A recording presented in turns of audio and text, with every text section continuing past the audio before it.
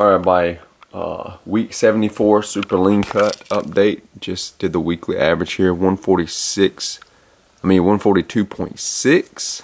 So dropped 1.3 pounds from last week. So got the fat loss rolling back really good this whole week. Ever since, I went hiking again, I've noticed that's been a really good way to kickstart that fat loss. Just so much activity that day. Basically 5 hours of hiking and stuff. But anyway, great weigh-ins all this week.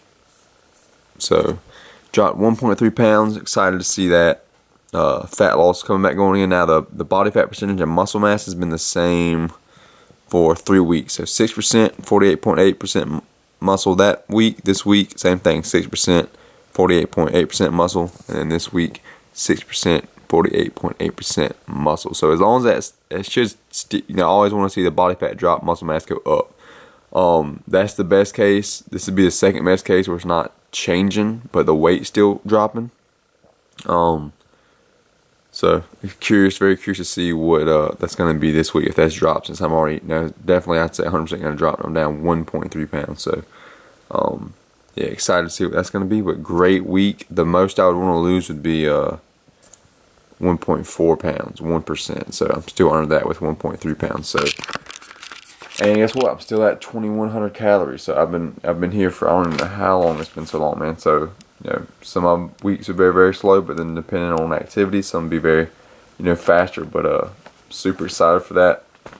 The ball's rolling really well now, and it was rolling extremely good before I did stop to heal my chest.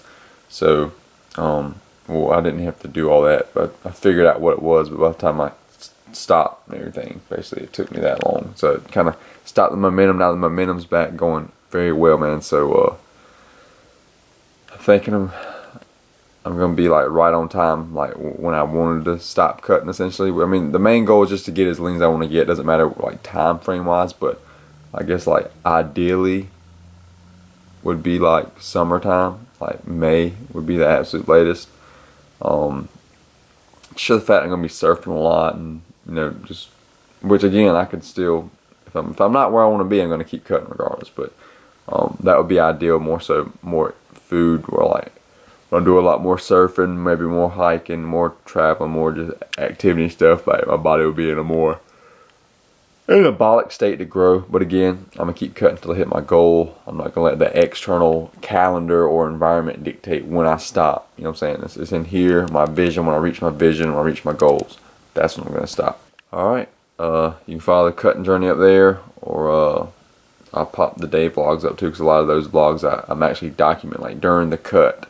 It'll just be like a vlog title, but I might put super lean cut week. Like, so this week might be.